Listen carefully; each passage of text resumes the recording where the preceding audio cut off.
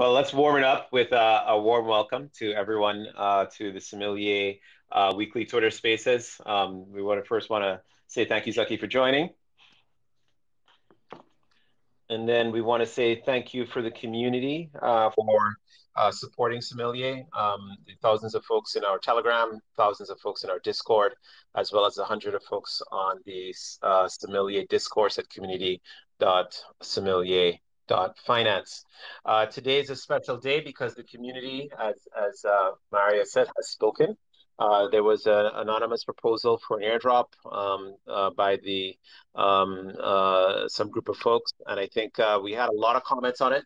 The community weighed in, and I think there was overall outline of what the possible airdrop might look like, and then of course we left it to the community to put the airdrop forward. And so the team over at Volume Finance, which connected with some of the folks there, decided to take it up and push forward the opportunity to outline what the SOMM airdrop should look like. And I think we have a post that has gone up. We have two of our data scientists on our team, Unique, Divine, and Sanand are here. Hello. All right, Sanand Rankwithe is here. And we wanted to talk about essentially today's call and Twitter space, folks following along, is to get thoughts about the response from Volume on this particular airdrop implementation. And if you're not sure what we're talking about, it's not on our blog yet, but if you go to community.sommelier.finance, you should be able to take a look in the latest post, as well as some discussions. This is according to SIPS 002. So Sanand, you're here with us? Yeah, hello. Awesome. And Unique's here with us as well? Yep. Awesome. Okay, so you guys wrote up this proposal for this implementation. It may not be the implementation. The community may come up with other ideas. Just curious, as if you want to walk through some of the highlights of this implementation proposal, and what do you guys think about the proposal overall and this implementation and how it meets the goals and sort of aligns with the community needs, if you want to jump in there. Yeah, sure. So the original proposal had a lot of details about how much rewards go to which groups, but it actually was missing details, kind of low-level implementation details. So what we've done is tried to fill those in to best approximate what the community decided on, and of course, that's really where the decision making is. So there could be other ideas for how to do these implementation details. So just to summarize a few of them, one is that there was a total reward amount reserved for Sommelier App wallets, right? The wallets that interacted with the Sommelier App and provided liquidity. Now, the thing is, you can provide liquidity on the app to multiple different pools, right? So the question is, if we're rewarding based on liquidity amount and duration, how do you compare that across pools, right? So that's one detail that needs to be filled in. And what we decided is, let's convert basically the amounts to US dollars, right? So you could say, why not use ETH? Why not use something else? We decided US dollars. That's just one of the decisions, and that's highlighted in the post. Another thing is that how you actually reward. So the post said to reward users based on liquidity and duration. So how long the position lasted, wallets. And so another thing we decided is that we actually want to reward duration more than liquidity to avoid a lot of the rewards going to mercenaries who had very large liquidity positions for a very short period of time. And so the reward function we decided on was you take the square root of liquidity and multiply it by duration instead of just taking liquidity and multiplying it by duration. So that's another decision. And so the idea behind that is to reward the majority of users instead of just a select few like whales. So these are just some of the decisions that went into the implementation, and we're hoping to discuss these. Yeah, I'm curious. I think one of the questions I have, in terms of what community, looking at some of the community comments, there was a lot of concern by community members that folks had lost a lot of money on gas, folks had really, sort of been loyal to Sommelier's, initial app for impermanent loss management, and then for Uniswap v3. For those immediate members of the community, what is, in terms of how they get exposed to rewards, I think maybe it's not clear. Some folks don't know, like, at least if they're Sommelier app users, like how much on average would a wallet get if they were on the app, and how many wallets, that, sort of interacted with the app over, the period of time from the snapshot that was taken. I mean, what does that look like in terms of wallets, and what does that look like in terms of, possible rewards for those wallets, at least on the app side? Is there a number that we have in the data? Yes, so we have 881 wallets that have provided liquidity through the app. And based on the proposals mentioned 3,200,000 SOM distributed evenly. So that gives each wallet, so each of those 881 wallets receives 3,632 SOM for participation. Wow. Okay. So I guess the question now, will be to the community, for those who've used the app, what do they think about that? And, our hope is that as folks look, or are on our board, they'll share some feedback. I think it seems to me that your proposal aligns with the initial proposal and some of the feedback there. So for some app users, they get those wins. But is it my understanding as well that they are also included in the Uniswap v3 pools that they may have participated in? So that's not the limit of their award sort of opportunity or participation, correct? Yes, so there are 4 groups they could fall into. So one for participating using the Sommelier app, the one that's based on their positions, their Uniswap v3 LP positions, and then the Osmos LP position. So they all count separately. So if you did all of them, you could get 4 different rewards. Wow, that's amazing. Okay, and we do have a lot of osmosis folks in the SOMM community, so I would say that's lucky some LPs who've been there in the early days to help osmosis as well as to help Sommelier seem to really be the folks that we want more of their participation, want more of their activity in the Sommelier network. Zaki, any thoughts about that distribution and what it looks like so far based on this implementation? I would say that I have not had a chance to fully understand it. I am deep in code review mode, so just listening and learning as we go. Got it. Awesome. But if you were offended, you would say something. Yes, I know if you were offended, you were like, that is highly offensive to the community. Correct. Yeah, exactly. Good. All right. So, I think one of the things we're thinking about now, if we looked at the Ethereum side, I'm guessing that this means that the Sommelier network will need to send SOMM tokens across the Gravity Bridge into those Ethereum wallets. And we could talk about that there in a bit. What I want to now think about is the osmosis side. What does it look like in terms of osmosis LPs and rewards? I mean, we know kind of what the SOMM app folks look like. How many osmosis folks do we have? Wallets or addresses may look to sort of participate in this airdrop proposal. Yeah, so the way we handled osmosis is essentially we took a snapshot of pool shares, and the original proposal there was a list of pools that will be receiving rewards. So across those pools, there are about 24,000 wallets that will be receiving SOMM. And as far as how much each wallet gets, so there's no participation reward here. It's based on pool share, so the share of liquidity that you provided to that pool, or that a wallet provided to that pool.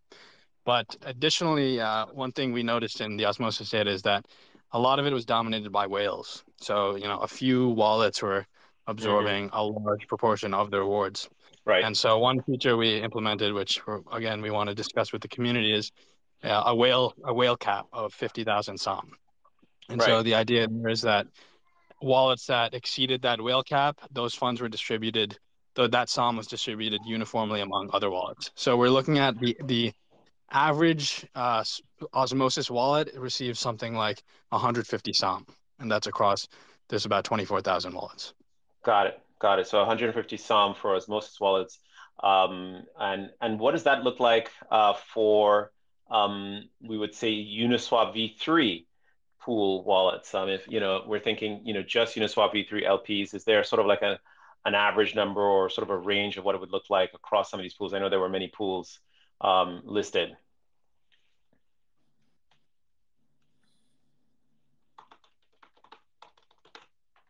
Yes? Yeah. So, yeah, I don't think we have We don't have that averages. number. Okay. Yeah, All right. because it's kind of, so yeah, the Uniswap, for Uniswap v3, it's like we have aggregations across all pools, but each pool gets its own reward. And the whale cap, we've implemented the whale cap on Uniswap as well because there are whales in Uniswap. But yeah, I mean, the post on the Sommelier forum has this data, so anyone's free to go look at that. The raw data is there, and aggregation statistics are there as well. That's awesome. One of the things we were thinking about is, if if you guys are looking for the community to weigh in or share thoughts, is there anything in particular? I think the whale cap of 50,000 SOM tokens looks to be pretty reasonable. Is there, do you think that the community might want to weigh in on that cap, or that cap really looks good enough as it is? I guess maybe might not be relevant, but I was just curious if folks have thoughts about that, we'd welcome the feedback. I think the next thing we want to talk about is then implementation timelines. I think the proposal said December 31st at least to have these in, or the airdrop be active. I think then this now moves into the next phase of getting the implementation of this proposal out the door, so folks can, so that contracts can be deployed on the Ethereum side and tokens deployed on the Osmosis side. One of the curious things I, had, questions I had based on this to you, Unique or Sun, was if you were to say, hey, this airdrop distributes to active LPs based on what you've seen in terms of LP behavior, do you think the Sommelier community should expect that this analysis really touches LPs that exhibit the behavior that will make sellers successful? That is, sellers, LPs that, one, will put in liquidity for, extended duration, and two, liquidity providers that will tend to bring, not only initial liquidity that might be small, but also, big liquidity whales as well will be encouraged to come in as well and participate in the upcoming Sommelier sellers. Is it your view that this approach may be the best sort of alignment with those goals for the network?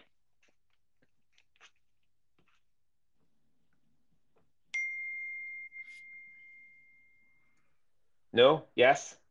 No? Yes? Yes? No? I would say personally, I can't say. This was just to follow like as closely as possible to what was in SIPS 02 that people voted on and discussed already. But I mean, it's basically all of the high volume and TVL pools from Uniswap, and then the exact list from Osmosis. So that, I mean, at least for the initial sellers, I think that aligns closely with what we would want. Got it. Got it. And I think what we're going to do is ask the community to sort of, let us know if it does not do that, or if there are objections or folks feel strongly.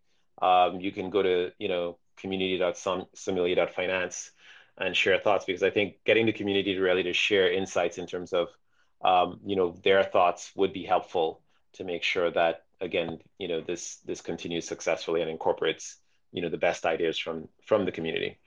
All right. So switching gears, I think you guys have all the data in a repo on GitHub. I think that's github.com/volumefinance.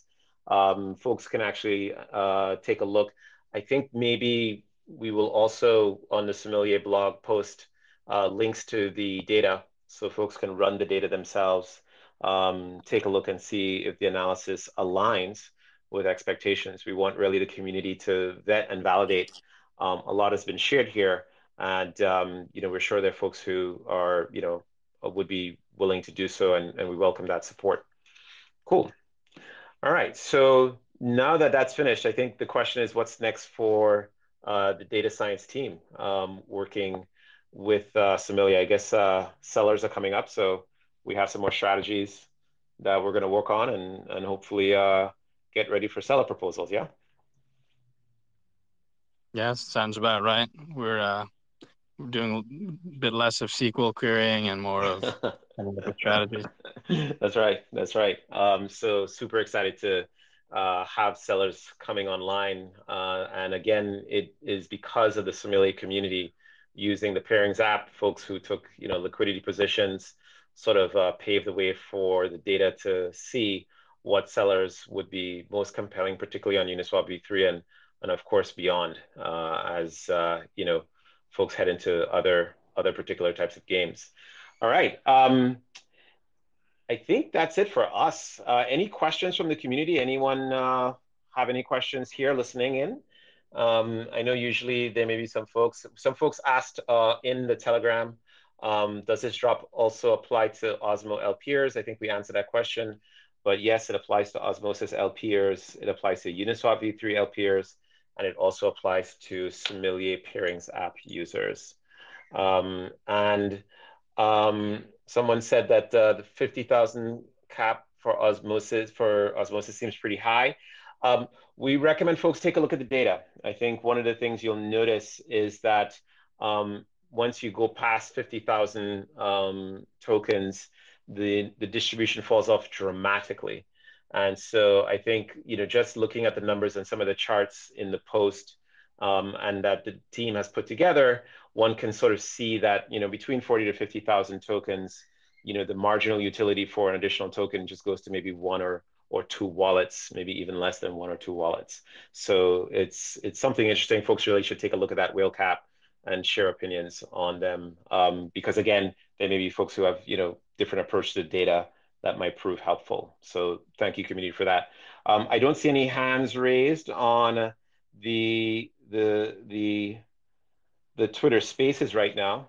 But I will say, keep a look at the Sommelier blog. There's some cool stuff. The Sommelier continues to do great work on the informal audit. So if you're looking at our blog, you'll see that we've had 2 weeks of updates from team member Ugochi on refactoring and improvements to the Gravity Bridge. So that's new and exciting stuff coming with Gravity and with Sommelier's launch. And as well as, of course, we want to say really, really thanks to the folks who've come to us and who are expressing interest as validators. We'll continue to have news on opportunities for validators as well, so that the validator set broadens itself as we head into the airdrop, and then of course sellers. Zaki, any thoughts before we jump? No, thank you to the VolumeFi team for helping make this, putting some concrete, doing the concrete engineering that takes to make the community governance proposal a reality. Yeah, awesome. And thank you very much, Sinand and Unique and the rest of the VolumeFi team. And just one last question. Somebody asked, what is the snapshot date for Osmosis LP providers? The snapshot date was October 31st for Uniswap v3, Osmosis, and LP. So anything up until October 31st was actually considered. All right, that's it. Thanks all. Have a great week. Happy holidays to everybody in the US. Happy Thanksgiving. Don't get into any family fights about whether your own fork is better than another own fork. That's all. Today, Thanksgiving Day is one of the most the highest day for emergency room visits in the United States. So just everybody stay safe. Statistically, you are more likely to go to the emergency room on Thanksgiving Day than any other day of the year. On that note, we wish everybody happy holidays. See everyone. Bye Any bye. Thank you. Thanksgiving you Thanks, everyone. survive, is a good one. Thanks, Zaki.